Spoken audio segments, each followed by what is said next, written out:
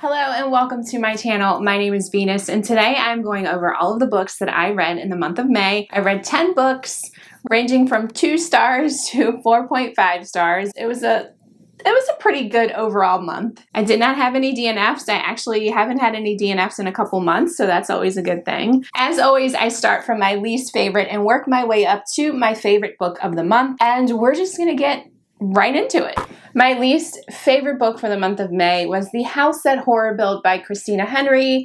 This was one of my most anticipated reads of 2024, and I was so disappointed after reading this book. Near the Bone, one of her other books, is one of my favorite horror books of all time, and this is the second book that I've read by her, and I was extremely bored. It was not even like it was written by the same author. So in this book, we are following Harry. Short for Henrietta, I think. She is a single mom, so let's start right there. It is very obvious she's a single mother because it is mentioned a million times. It becomes very annoying. She is a struggling single mother that is mentioned over and over again. So that irritated me right away. So this single mother is working for a famous horror movie director who has become a bit of a recluse because he had something tragic happen in his family. So he just stays in his gothic Chicago mansion that is full of like horror movie props from all different kinds of movies, including his. And that was probably the coolest thing about this book, is kind of going through the house as Harry. She works for him as a cleaner. All of his props, and just, he kind of follows her around too while she's doing it, so it's kind of odd. This book also takes place during the pandemic, which I feel like was unnecessary. It was just, you know, masks were mentioned multiple times. It just didn't really add to the story, so I don't think that it was needed. So as you're following Harry cleaning through this house, she starts hearing voices behind a door from a room that she's not allowed to go into. She is also feeling like the masks from some of these props are watching her. This felt like, and it's so crazy, I was reading it and I was like, why does this feel like a really bad version of The Haunted Mask Goosebumps book by R. Elston? I was like, man, this is really reminiscent of The Haunted Mask, but like in a bad way, in a really bad way. And I looked at, so when I read books, sometimes I like to look at other people's reviews, especially if I hated the book. And that, I'm not the only person that thought that. I thought that was funny. And then I also saw Gabby from Gabby Reads review on this book, and she literally said the same thing. But it really is like a bad version of The Haunted Mask. It is so slow. It is so boring. We concentrate a lot, like I said, on her being a single mother to her son. The son, honestly, was the funniest and most smartest character in this book. When you find out like what happened to this director and his family, it's not all that shocking. The ending was very predictable and just boring. It was just a very disappointing read for me. So that is my least favorite book of May. My next least favorite book for the month of May was Listen for the Lie by Amy Tintera. I'm giving this 2.5 stars. I did do a reading vlog about this, but overall it was not enjoyable to me at all. Mainly because there is an amnesia trope in this that is not my favorite. I actually don't like amnesia tropes at all. You can guess what's going to happen very early on in this. So in this book, we are following Lucy, and she lives in a small town, and when she was younger, I guess maybe, I don't even think she was younger. I think she was like in her 20s when her friend Savvy is brutally murdered, and Lucy is found kind of walking through the streets all dirty with like blood all over her. They could never figure out what happened to Savvy. A lot of people in the town accused Lucy of doing the murder, but there was not enough evidence. So Lucy left the town to move to Los Angeles to kind of start over without all of the drama from the murder following her. 5 years go by, and a podcaster wants to do a true crime podcast about this story and try to figure out what happened to Savannah Savvy. And then also Lucy's grandmother has invited her back to celebrate her 80th birthday, but also really just trying to get her back to help this podcaster figure out what happened. And so Lucy goes back. Lucy is a very unreliable character. She's got a snarky, almost rude personality. She likes to make jokes a lot about her being an accused murderer. She likes to make people feel uncomfortable. It gets really corny and irritating as you're reading it. And then all of a sudden she becomes, I don't even know what to add. She becomes even more annoying, but in the opposite way. If you like murder mysteries with a lot of like small town vibes, There's a bunch of family drama in this with Lucy and her family and her ex-husband. Amnesia trope. If you like all these things, this is actually a very popular book right now. You may really love this book. I just didn't enjoy it at all. I thought it was boring. It dragged on, and I knew exactly what was going to happen. So that was not a fun time, but yeah, 2.5 stars. The next book is Bless Your Heart by Lindy Ryan, and I rated this one 3.5 stars. I overall really enjoyed this book. This is like a cozy mystery, but has a lot of elements of horror in it as well. So there's vampires in it. It takes place in a small Texas town in 1999, and we are following 4 generations that own a funeral parlor. So there's the great-grandmother, the grandmother, the mother, and the daughter. So the women in this family, they are keeping a secret. There was a situation with 2 dead bodies that are buried, I think, in their backyard I'm trying not to give too much away, but it involves a vampire, which they call a Sequoia, which is almost like a vampire / zombie. And so their job is to make sure they kill any of these that may come back to life. So the town gossip, she ends up dying, and they bring her into the funeral home, and she comes back to life. So that is when the daughter, the youngest daughter, ends up realizing what the women in her family must do to keep their town safe. And it goes from there. It's cute. It's funny. It does get gory with some of the deaths, so I definitely enjoyed that. And this is actually a series, and I absolutely plan on reading it. The ending left you on a cliffhanger. It was actually pretty surprising, so I thought it was funny. It has that like Southern charm in it. The only thing, like my mind couldn't get the characters straight because you have the grandmother, the great-grandmother, the grandmother, and the mom, and for some reason I just kept mixing their characters up. But other than that, I thought it was a great fun read. I actually listened to this book on audiobook through Libby, and it was enjoyable. I got through it in like probably 2 days, and I absolutely recommend it if you like vampires and like kind of cozy mystery type vibes. But there is horror in this, so like I said, some of the scenes do get a little gruesome, but yeah, overall it was a great time. Next up is Keep It in the Family by John Mars. I also gave this book 3.5 stars. This is definitely a thriller, horror, dark book that I overall enjoyed. It is very long. I feel like it was close to 500 pages, might even have been over 500 pages. And the final part, so it was broken out into I think 4 parts. I feel like after the 3rd part, there was a huge reveal. Anything after that, I was completely bored. So in this book, we are following Mia and Finn, and they are a young couple living with his parents that are absolutely horrible. Well, mostly the mother. The mother-in-law is horrible. And they decide to buy this house and fix it up. It's a mess of a house, but they decide to buy it and fix it up so that they can finally get out of his parents' house. As they're rebuilding it and fixing it up, Mia finds, I can't remember what she said, she finds writing on the wall in the attic, and it says, "I will save them," or something like that. And then they find even darker things that happened up in this attic, and it becomes like a whole thing on the news and everything, and Mia becomes obsessed with trying to figure out what happened to these people. Children were found in the attic. So she becomes obsessed with trying to figure out what it was. It's kind of pulling her marriage apart. In the meantime, she also had a baby right when this was discovered. She was pregnant, had a baby right then.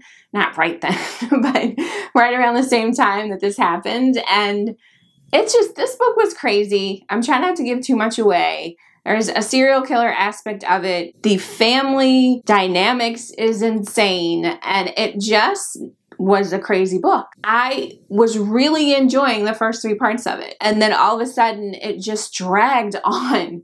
It dragged on. I was like, oh yeah, I'm done with this. I understand what's happening. Like, why is this still going on? But other than that, I think it was a great read. I love John Mars' writing. He's got crazy ideas that he comes up with, but it was very enjoyable, except it just needed to be shortened. If you like serial killers and just jacked up families and like domestic horror, then you would probably definitely like this. There's absolutely triggers in it because obviously they found dead children in the attic, so there's some things that are addressed with that, but otherwise I thought it was a pretty good read, and like I said, 3.5 stars. Next up is The Paradise Problem by Christina Lauren. I'm giving this 3.5 stars. This is a romance book, and in this book we are following Anna.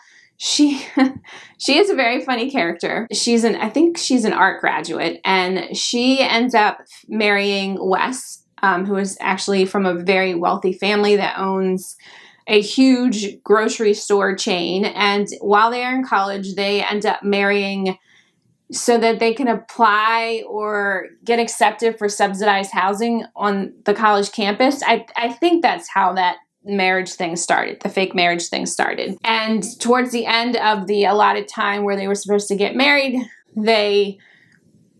Wes moves out, he moves on with his life, he graduates college, and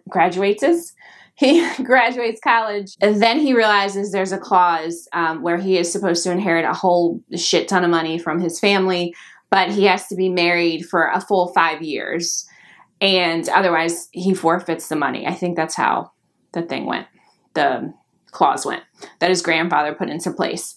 So he gets back in contact with Anna. So meanwhile, when they were living together during college, they barely saw each other. Like, they don't even really know each other. They would come and go and just kind of pass each other, and they basically led separate lives. Now, Wes needs to prove that he has been happily married for 5 years because his sister is getting married, and they are having this massive wedding in Singapore, and everyone's flying over there, so he has to bring Anna with her. Meanwhile, she is the complete opposite from anyone in his rich, wealthy family. She has like pink hair, she smokes weed, I mean, she eats Cheetos. She is just super chill and laid back, as opposed to his family, who are stuck up and they're all jerks. So she has to kind of fake to be like what he needs her to be. And so they go to Singapore. I loved the setting in Singapore. I thought that was written very well. I loved it. This is a perfect summer read. Beautiful beaches, the weather, just all of the vibes for summer reads. Wes's family are very irritating. His father is such an asshole. His mother is so annoying. His sister was okay. And then he's got like 2 brothers. One of them is a jerk, and then the other one is just like whatever. He just goes with the flow. So she has to, you know, kind of make like she has been with him for 5 years and they're happily married and blah, blah, blah. And overall, I enjoyed it. I think the transition from them barely knowing each other to damn near falling in love was just too fast for me. There wasn't a smooth transition with that. I was like, wait, one page, they like barely know each other. And the next page, they're ready to rip each other's clothes off. So that just kind of threw me off a little bit. I really did like Anna's character. She was hilarious. This was fun. I mean, I had a fun time with it. Not one of my favorite Christina Lauren books, but I think it's worth the read, especially, like I said, as a summer romance book. Next up is I'm Afraid You've Got Dragons by Peter S. Beagle. This is the author of The Last Unicorn. I have not read that book, but I watched that movie so many times when I was younger. So when I heard that he had a new book coming out, I just grabbed it because it has dragons in it. So I had to read it. And I really enjoyed it. I gave it 3.5 stars. So in this book, we are following Robert, who also has a very long name that he was given. His true family name, but we call him Robert in the book, and he is a dragon exterminator. He has inherited this, I guess, business since his father has passed away, and he doesn't like doing it. He's just not connected to it. He would much rather be, I think it's like a butler. Oh gosh, I can't remember what he'd much rather be something else. Oh, I can't remember what I'm going to say butler. It's something kind of like that, like an assistant to a prince or a king. Completely, I cannot think of the word, but we'll say butler. He would much rather be that than a dragon exterminator. And then we're also following Princess Cerise, and she is on the hunt for her husband. She's interviewing all these different princes. There are like hundreds of princes in this land, and they come and she basically interviews them. She asks them questions and then she shoos them away when she doesn't like them, but she finally finds one, Prince Reginald. She finds him and she just becomes enamored with him. And so while she's trying to get her castle ready to host Prince Reginald, she finds out that it's infested with dragons. So in this world, dragons can be as small as a mouse or as big as what we think of dragons. And it's funny.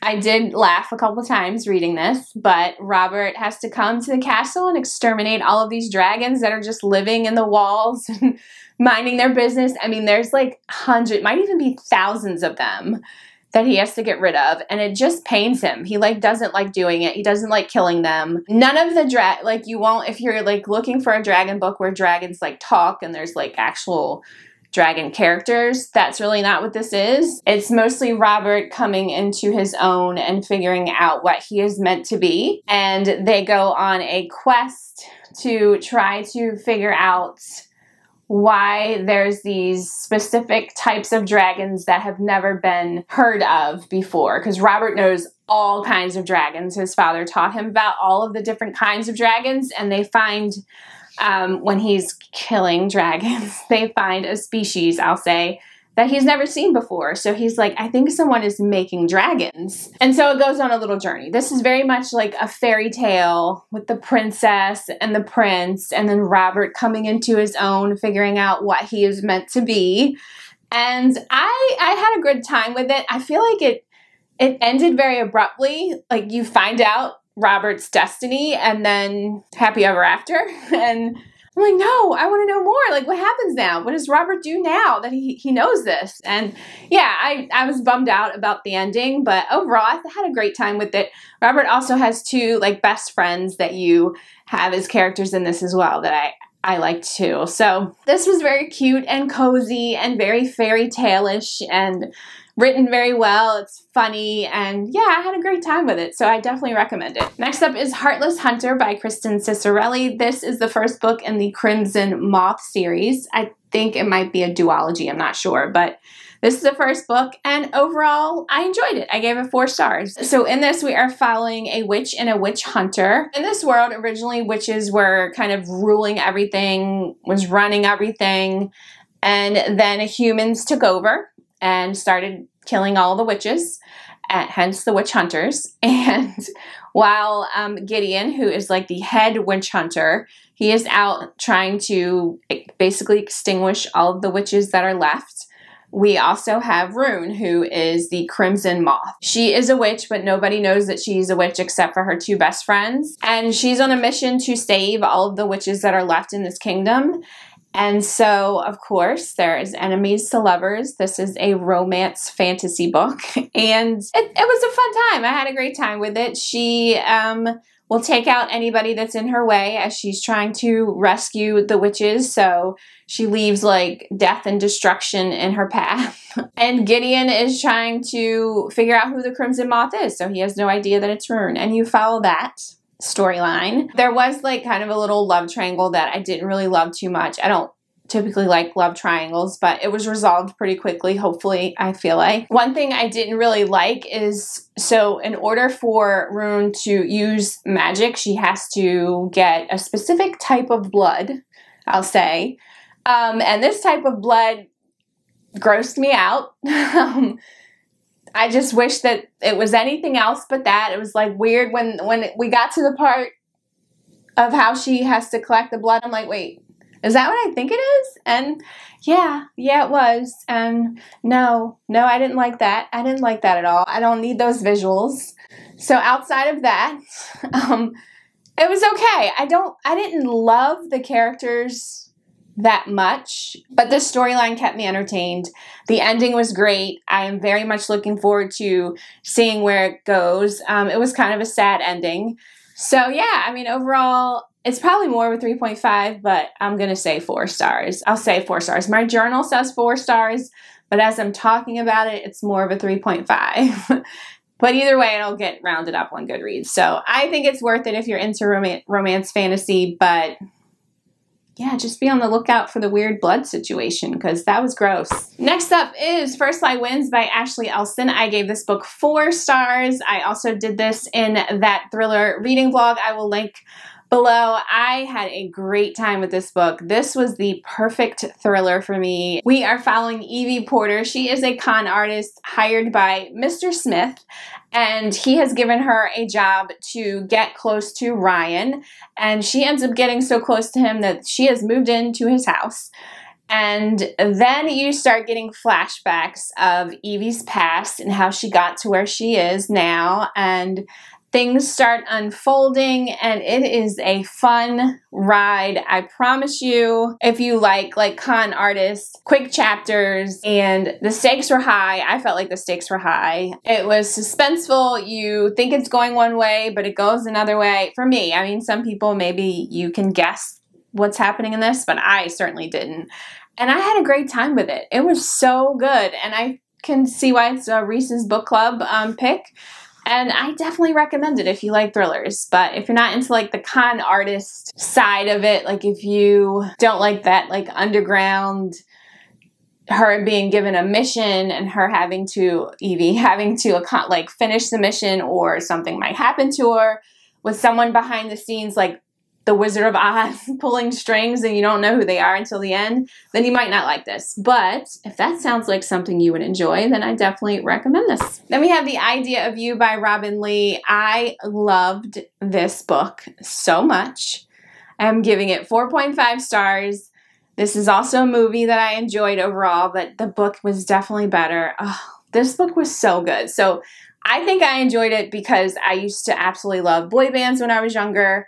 I went to all the concerts, I did backstage, like meet and greets, like all the things. So in this book, we are following a mom of a teenager who got tickets to go to a concert and has a meet and greet pass, and they are backstage, and her daughter is like all excited about meeting the band, and it's like a boy band. And Solène, who is Isabel's the daughter, Isabel's mom, Solène, ends up catching the eye of Hayes Campbell, the lead singer in this like British pop band, and sparks fly, and she ends up like meeting him and going on dates. And she is also 20 years older than him. He's 20 and she's like in her either just turned 40 or like early 40s. So huge age gap, and it just goes from all of the different cities he's traveling in and all of the drama that comes along with dating a pop star, and her trying to hide it from her daughter who is obsessed with the group, and her ex-husband getting all crazy once things are discovered. And it is just a fun romance, swoon-worthy, heartbreaking, fun time. I loved it. I absolutely loved it. I think the author did a really good job of really making you understand like what it's like to be behind the scenes of a boy band and the paparazzi and all the things that they have to go through. And then as a mom who has a daughter, like how do you reconcile that? How do you even like, and then there's a 20-year age gap. It's a whole thing, and it's messy. But it was a good time. I had a good time reading this book. There is one line that Hayes says at one point, because of course there's going to be like drama and they're going to argue, and she constantly says how much older she is. And there's this one line where he texts her and it says, "Open your door." And I was like, oh my God. I don't want to say any more than that, like what part that is. I literally just got goosebumps. But I love this book. I thought it was great. The ending broke my heart, but anyway, it was still a great read. And the movie, compared to it, I think the book was much more sexy. Solène was more, I don't know, she was very much more comfortable with herself and the situation. Not saying that Anne Hathaway didn't do a good job. I think she did a great job. She's gorgeous. But Solène in the book was just, I just loved her so much more. The only reason this was not 5 stars is because Solène is an art dealer, an art collector, and the author spent a lot of time talking about art and her love of art and art collecting and art selling, and it was just too much. Let's get back to Hayes. Let's get back to Hayes. I don't care about the art. So that's the only reason why I didn't give it 5 stars, but I love this book. I would definitely reread it. I mean, this thing is like, I have the spine broken. I was reading this late into the night. I loved it. So I highly recommend it if you like romance and have ever liked boy bands. And my favorite book for the month of May is If Something Happens to Me by Alex Finlay. This was also in the thriller vlog that I did. I loved this thriller. Alex Finlay is a new auto-buy author for me. I will read anything that he puts out. He is also the kind of thriller writer that I absolutely eat up. There is fast-paced action going on. There was a mobster point of view in this. There was overseas travel to Italy and France and London. I mean, it was just so many things going on that I 100% enjoyed. So in this book, we are following Ryan. It opens up with him and his girlfriend, I think her name was Allison, and they are kind of celebrating the end of their senior year. They're at this like lovers lookout point, like in the woods somewhere. Right as it starts raining, they try to run to the car. Ryan gets knocked out over the head, passed out cold, and Allison is missing. Her and her car are missing, and they can't find her. She is gone. And Ryan is looked at as a suspect. So 5 years go by, he has changed his name, he is in law school, and he is currently vacationing in Italy. And all of a sudden, he gets a note from someone that says, I know who you are, and you need to meet me here. And then in his hometown in Kansas, we are following a sheriff deputy's point of view. And they recently discovered the car submerged underwater. That was Allison's car, and it has 2 dead bodies in it, but Allison is not in it. So the deputy has to try to figure out, put the pieces together with that. And then we also have this mobster in Philadelphia. He's got some stuff going on with his son. And then we also follow his accountant, Michael. And the way that this story comes together and how these characters are intertwined and the action that happens in this was so good. I loved it so much. I could see this as a movie. It is over the top, yes, but and the same thing with his last book. I can't remember what it's called, but I loved it. I love these kind of thrillers. I highly recommend it. I wish more people were talking about Alex Finlay. I just want more. I want to read all of his backlist books. And I had a fantastic time. The only reason it's not a 5-star is because Ryan's point of view is a little draggy for me. But other than that, it was great. I highly recommend it. Highly recommend it if you like those kind of thrillers. And that was my May reading month. I think it was pretty good now, going back over everything I read. Let me know down below what was your favorite read in the month of May. As always, thank you so much for stopping by, and I can't wait to see you again next time. See ya.